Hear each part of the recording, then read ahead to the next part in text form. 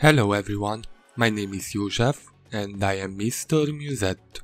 In this video I am creating a smaller sketchbook spread illustration in one of my art creation sketchbooks, which is an A5 size, or maybe a little bit smaller, but it's not that of a big difference.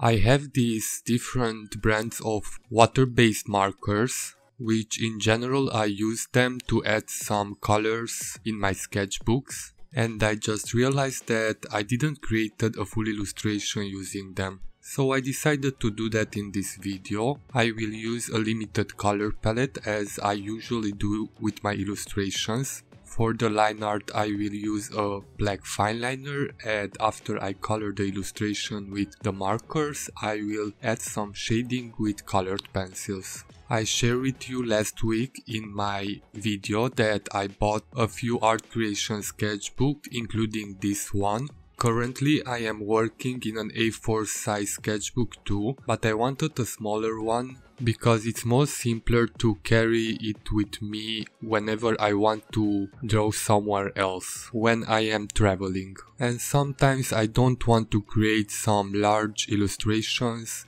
and the smaller ones take me less time. So I wanted to draw something which is in my safe zone as theme, nothing too complicated.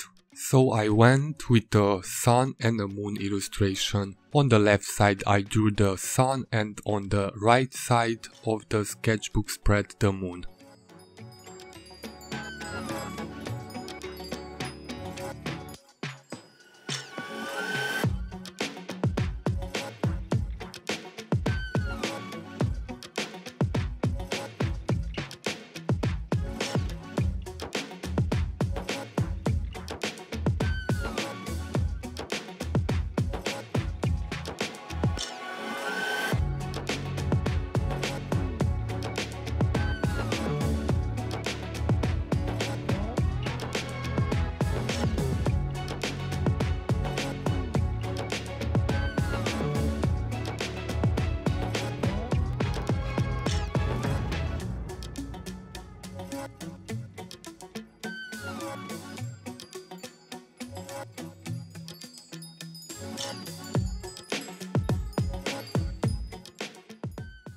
After I was done with the line art, I colored the base layers with the water-based markers. I used a blue, a pink, a grey and a black one. These different water-based markers have a brush pen, and if you use them on a watercolor paper you can activate the pigments and you will get a watercolor effect. I tried them out on watercolor paper and they work really well, and I also tested them on this sketchbook paper, and when you activate them with water the ink will bled through to the other side of the paper a little bit, but if you use them without activating them they are fine. So I decided that I will use them without water. If you want to see me create an illustration using these water-based markers on a watercolor paper, let me know in the comment section and I will do that in a future video.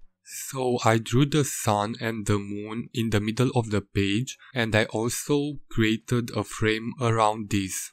After that I colored the illustrations with the markers, and after that I took out my Coloria colored pencils, which I tested out in a preview video, and I couldn't decide if I like these colored pencils or not, so I wanted to use them again, but I still cannot decide if I really like them.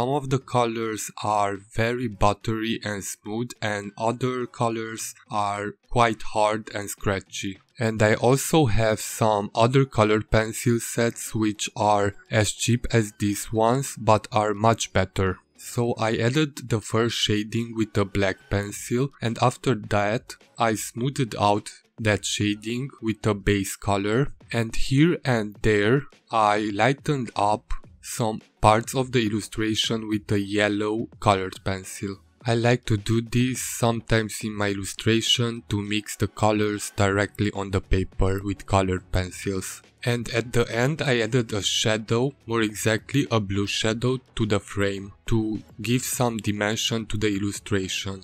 Whenever I am working with colored pencil on an illustration, I like to seal the final result with a fixative.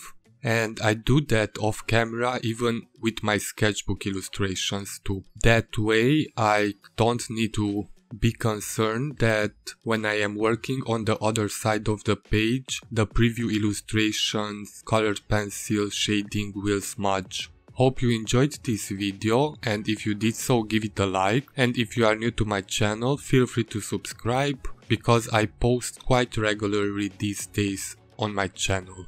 You can also follow me on my social media accounts, which are linked in the description of the video. Thank you for watching, and I will see you in my next video.